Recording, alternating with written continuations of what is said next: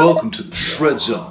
This video is about how to sweep pick 7th chords. Is it really possible? Nope, just give up and die. Now, what the devil is a 7th chord? A 7th chord is what jazz players made up to make everybody else feel stupid. Douchebags. A regular triad contains 3 notes, the root, 3rd, and 5th. In the case of G major, that'd be G, B, and D. A 7th chord adds 1 extra note for a total of 4 notes. Thus, G7 would be G, B, D, and F. How terrifying!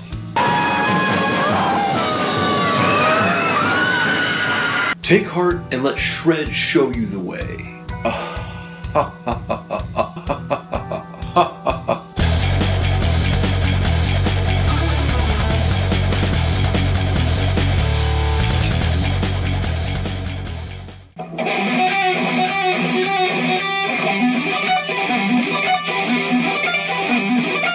How to sweep pick 7th chords. Is it really possible?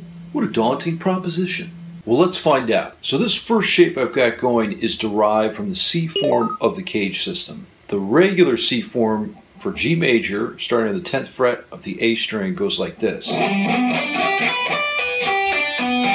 Now we're going to make it a G major 7 instead of just regular G, so we're going to add an F sharp note. G, B, D, and F sharp.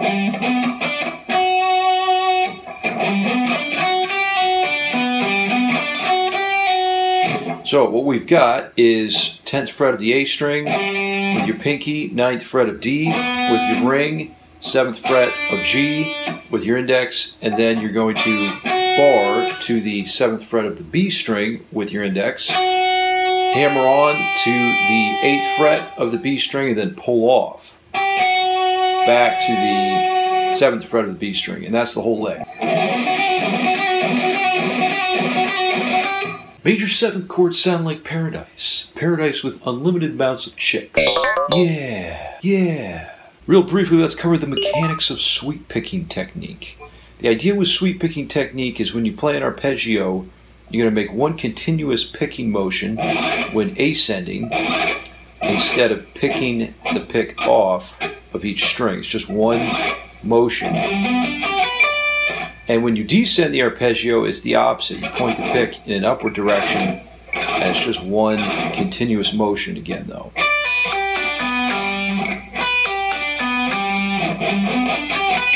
Just letting that pick drop from string to string, pushing right through, instead of picking it up and resetting. And that's what makes the technique efficient and fast.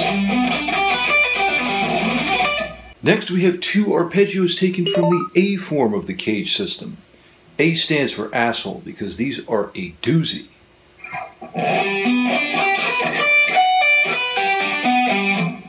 So the regular A shape for G major starts on the 10th fret of the A string.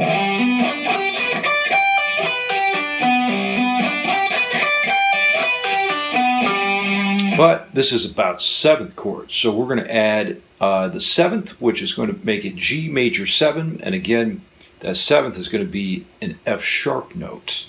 So what we're going to do is start on the 10th fret of the A string with the index, hammer on to the 14th fret with your pinky, and then we've got 12, 12, and 12 on D, G, and B, up to the 10th fret on the high E string, and then we've got 14th fret on the high E string with your pinky, and that's the 7th of the chord, that F sharp. And then just reverse it back down.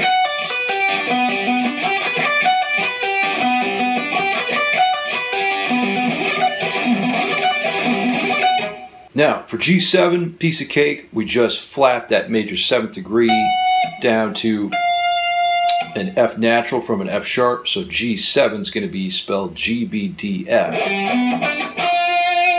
And so what we've got is the same thing, A string, 10, 14, 12, 12, 12, 10, and then 11 on high E instead of, 13 on high E instead of 14.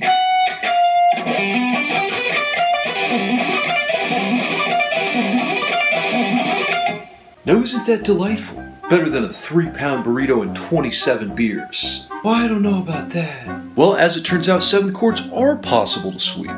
What a relief. Like, comment, and subscribe if you enjoyed the lesson. Be sure to check out my Instagram and Snapchat for daily interaction with Shredmaster Scott. Be sure to send me all your rare boutique gear, tell your mom and dad how bitchin' I am, and of course give me the keys to your house. Shred till you're dead.